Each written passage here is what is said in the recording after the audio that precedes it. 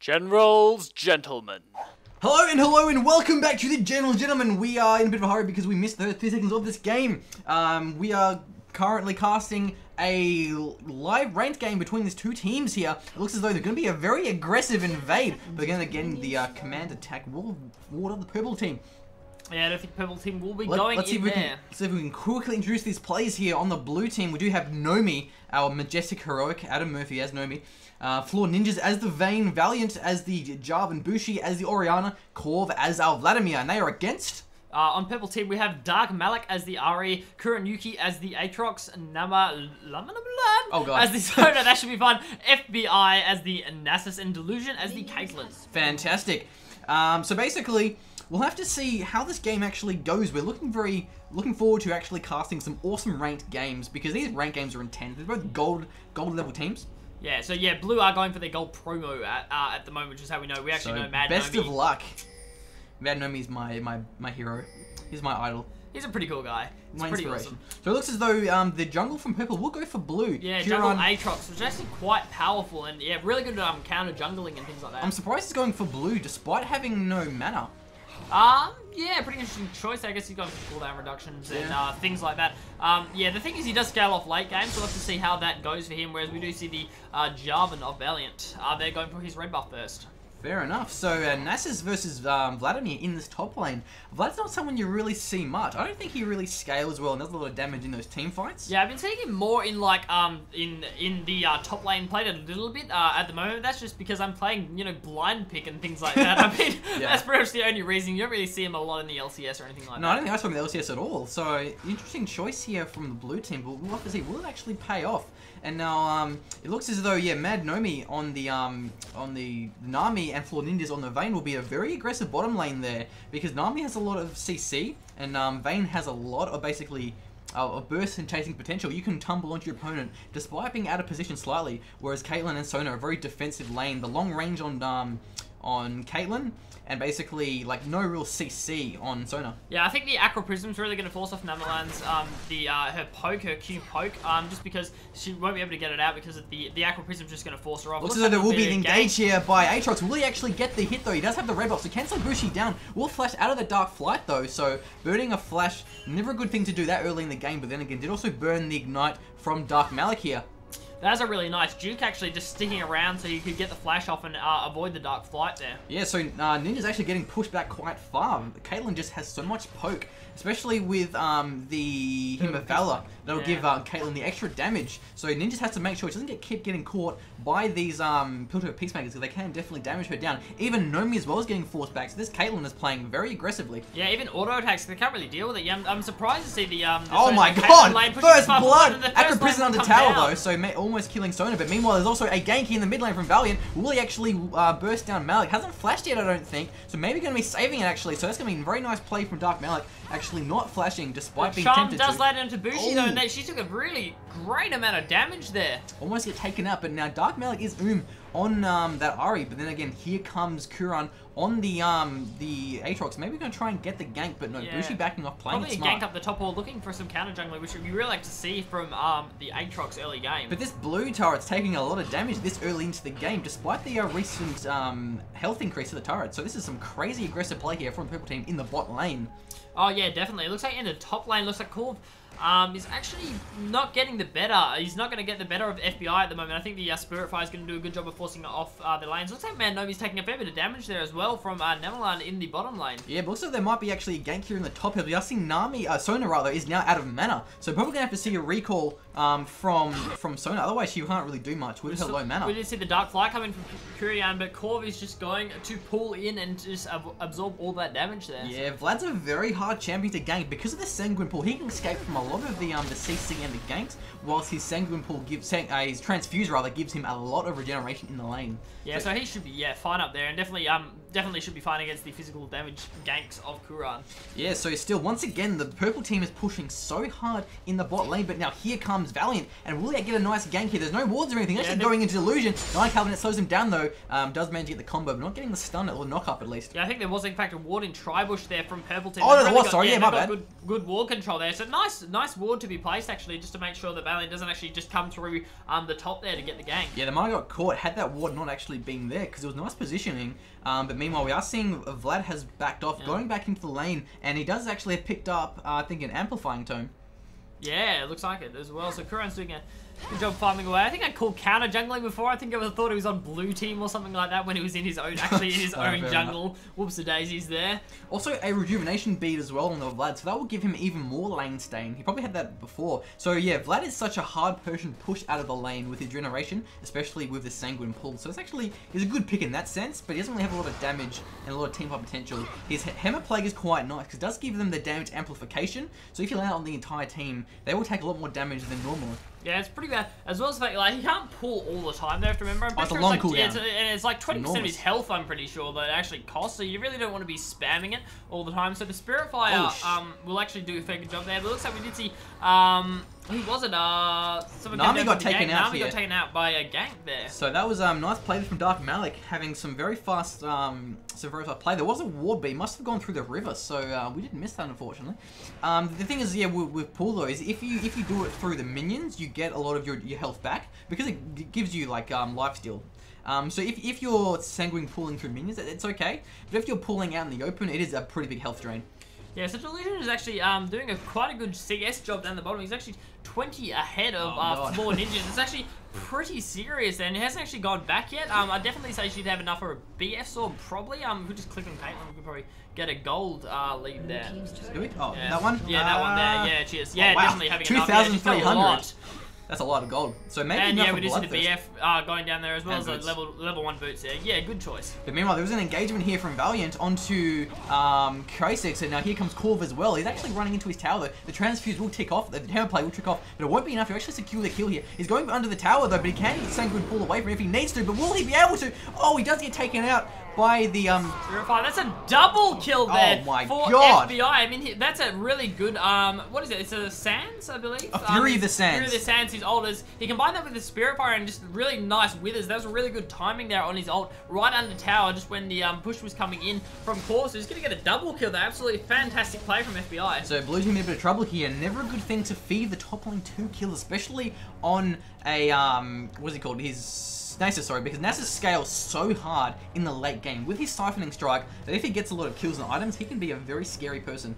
Yeah, it's interesting to see him in top lane and not jungle or something like that. I mean, he can do a lot of damage and looks like that. Yeah, it's a bit different. You don't want him jungle. What? I mean, Nasus. Yeah, I mean, he's just so far away from Dragon. He's just so effective, like a Dragon killing and things like that. He's going to have to come down for that. I mean, I'm surprised we haven't actually seen Purple Team try and take control of the first Dragon yet. The problem with having Nasus in the jungle, though, it means he can't get enough stacks on his Siphon Strike. That's true. If he's in like in a lane, he can get a lot more Siphon Strike hits, which is a very important thing for Nasus. Yeah, he's doing a pretty fantastic job in that top lane. So yeah, definitely blue team doing a fantastic job this game. Four kills to nothing with quite a bit of a gold advantage there as well. Yeah, and a tower in the bottom here as Korth is actually moving into the bottom as a bit of a lane switch as well, as we are now seeing Ninjas and Nami move into the top lane. Not a bad idea because basically of how pushed back they were getting, where now Korth can pretty safely farm, and if he needs to, he can always just send and pull out of that. So yeah, I like the lane switch. Yeah, it's quite a good idea. I mean, really need to take control of FBI in the top lane, and they really couldn't do much against Illusion and Cumberland in the bottom lane just because of how fed they my were. God, he's going to get shut down. That's an excellent crescendo there from Namelon, combined with the ace in the hole from Delusion. Yeah, you can't Sanguine pull through a crescendo. That's pretty bad play here from blue team. But then again, the other thing as well with Vladimir, he's good against Caitlyn because basically if ace in the hole gets fired, you can just Sanguine pull through that. Yeah, so that's the second tower there down the bottom for Purple Team. I'm surprised. It looks like they're going to just keep pushing, try and get the next tower as well. I mean, all they have to worry about is Corv really, unless there's another lane swap. So it looks like, yeah, we'll force Valiant back to try and control that Maxi lane. cataclysm onto this. Caitlyn, though, doesn't have the cooldown perhaps, as Caitlyn will survive because she's out of mana. But now here comes Corv as well. But can they catch up? Not with Ari there, but then again... Malik will come in, but will actually miss the charm. Now we do also see Bushi as well moving in to get the engage here. Looks as though Shockwave will actually land on both of them though. Delusion will barrier through that, and she's taken down. It looks as though Sona will be next, as Ari will run for her life here. Sona gets the kill though on the Java. Now Ari's being very aggressive. Will maybe try and catch down Bushi and even Vladimir as well. So Sona's getting pretty low here, but looks as though the flash for the orbital deception, make the double kill though. Will Corb get away in time, but no, Darth Malik out of mana. He's on the run now. Vlad not needing mana may actually try and chase her down. But I'm pretty sure ward there from Dark Malik, managing to ward out that bush. Yeah, just to make sure she wasn't baiting her with a charm. But yeah, no, Ari will get away from that, having the same movement speed. So very nice plays here from Purple Team. Yep. So they're playing this so damn well. Absolutely fantastic. I love that flash over the wall into the orbital deception. Yeah, putting out that double kill. And Sona's like, yeah, man, I can get some kills on you. Doesn't matter, I'm support. Well, they both flashed for a kill. Yeah, I'm surprised Sona got it. She must have been leveling her Q, perhaps. I'm not really sure. I think she must have been, yeah. Because it has been a very aggressive lane, and if you almost died on Darth Malik. So yeah, if you level the what is it called? The Q. Okay. I don't remember it. So it's a very hard name. Anyway, it's very tough. Sona's Q gives the ADC more damage, and actually looks as though Corb may get caught here by Kuran. He can run away though with the ghost being popped, but it looks as though Caitlyn is moving in. Can actually ace in the hole here, but then again it's pulling through that will save his life. Command Protect may actually save him as Naz is moving in. Will he get the what's it called? Oh crap! No, no, it doesn't actually need to land. I think Naz has landed the Wither there, the ace in the hole. Wither, sorry, Wither. So basically, what was I saying?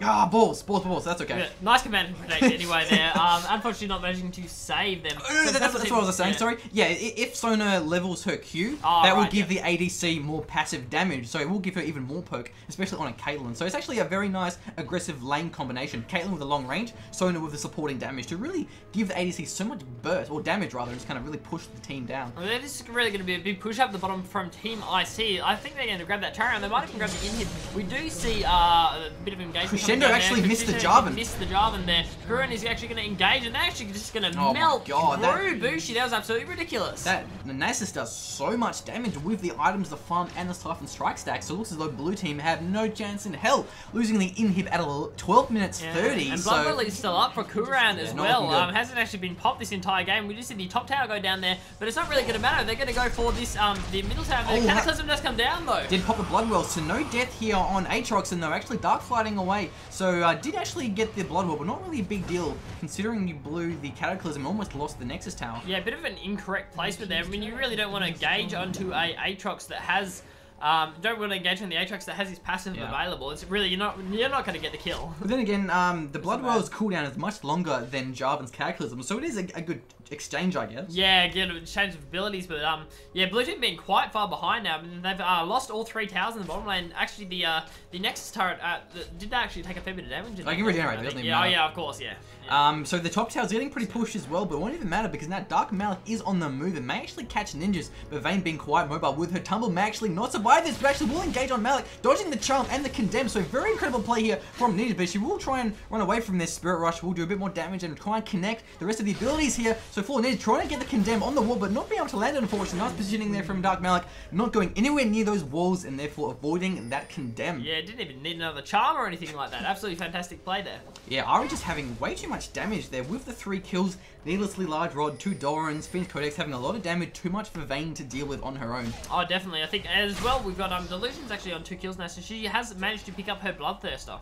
Yeah, that'll give her a lot more damage now at least, and so another team, tower will go down for Blue, and we are seeing how much Siphon Strike actually does. Once he lands it on the tower, it does so much chunk of it down. There will be the Dragon engagement perhaps, going to be a 2v4 though for the purple team. Not a good position to be in. Kuran engaging there, but he's going to get caught out of position and absolutely get melted down with Blood though not being up. Delusion does in fact manage to 90 caliber net away from that engagement. They will lose the tower, but getting the Dragon is always nice to do, but can Vayne actually defend this Nexus tower? Probably, because she has a lot of damage against the super minions, but Blue will definitely get this though. It looks as though Delusion is trying to steal this with the Q. With Malik on the child as well. Wow. I think Blue Team might even have to back off. I'm not sure if they can engage onto this. Valen is engaging, but I don't think he has Cataclysm available. He does Javelin Toss onto there. Corb's getting pretty low here. May get taken out by Dark Malik, but then again, Delusion is caught in the Cataclysm, so it looks like she'll go down as well, but Valiant is so weak. Delusion has so much damage though. She's absolutely nuts, and the ace in the hole just before Valiant goes into the bush, managing to secure the kill there. So Nomi backing away with his life though, but the Dragon wasn't actually taken for Blue. That's very nice play there from both Delusion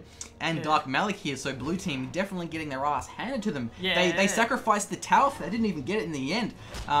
Wither will actually slow Ninjas down, but won't be enough. But actually, no, it might be nice crescendo though. But there was the cleanse, and that will give the chance to escape. But then again, one more Q and he's Cutlass dead. was used there onto Kershi, but it wasn't actually enough. It was a bit of a missed time there. I would have used it a little bit earlier. That Siphon Strike just destroyed the Vayne in the face, and now looks like Bushi maybe next actually. Dissonance will slow him down, but will it be enough? It will, as now we do see Valiant moving in with a flash. Will he try and lock him down? No Cataclysm, but there goes the Hemorrhage Plague, so it looks like he's dead to me. Yeah, he will in fact fall during this engagement, but Malik is engaging from the back, and now he's going to go down onto Bushi. Bushi taking a lot of damage. The Ignite actually will manage to tick off, but Dark Malik will be shut down. The exhaust almost saved Bushi, because when you're exhausted, obviously you do less damage with your spells, but still, it was enough to get the kill, because I guess Ignite does true damage. I don't think exhaust lowers Ignite, does it? You know? I don't think it does, no. Kuran actually just took the dragon there as well, so it's the second dragon of the game, I believe, for Pebble Team. Yeah, they're doing very well.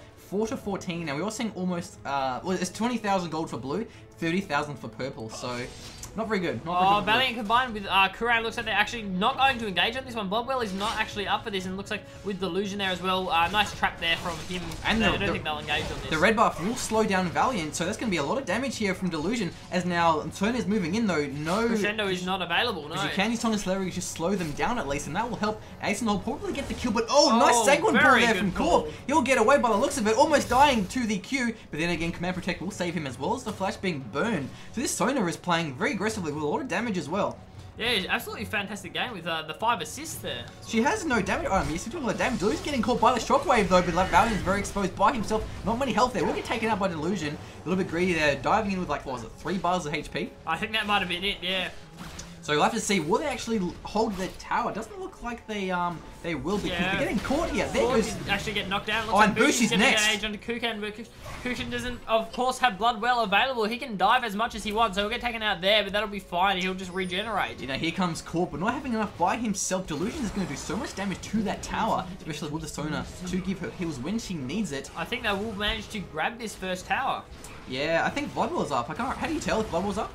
Bloodwell, it'll be, it's actually red bars instead of white bars. White bars indicates how much health is actually in the blood well, in the blood well ready to be used. And then the red indicates it's ready to be used. Passive is up. Well, there you go, ladies and gentlemen. The more you know. There you go. So, yeah, he's getting very low here.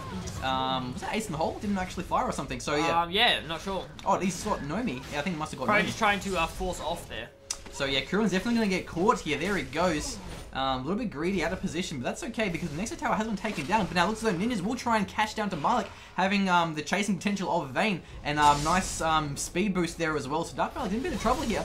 Can she burst them down? Probably not against 2 of them. Valiant's getting pretty low here. Orbital Deception doing quite well. She will manage to get away from the Foxfire going down, but we haven't seen any dashes come out of her. I think it might, in fact, be on cooldown. The Spirit Rush is on cooldown, so she can't actually get away from that. Corv's getting pretty low as well. The support zone almost getting another kill. So this is actually a very ballsy Sony. Yeah, not even a lot of AP there. I mean, her Q does scale off AP, or AD. It actually scales off AD. Oh, so really? Yeah, I'm not sure why it's, yeah, I think so. Are you sure? I'm pretty sure it's AP. AP, it might be AP. Well, I don't even know. I'm pretty sure it's AP. It might be Unless AP. they changed it, but that's okay. So it looks as though Sona's in a bit of trouble here. May get caught by Valiant. Whoa! Flashing out of Cataclysm. What a flash! Absolutely excellent plays there from Norzum. And Nomi may get caught as well by Kyushu. That's just so much damage. Tidal Wave won't be enough by the looks of it because Siphon Strike and he'll be taken out. So yeah, blue team just defeat after defeat here. They're not winning any of these engagements. No, definitely not. I mean, it's 20 kills to 6, and there's there's over a 10k gold lead now for purple team. And that's a lot of minions rushing into the base. The second inhib will go down. I think the third one will go down as well. Corv almost barely saving with his life, as we did also see I think it's Bushi getting caught by minions. So there goes the third inhib, and that will spawn double super minions. So they're going to probably not even be able to surrender until 20 minutes, and they won't be able to just then because the Nexus tower will get taken down.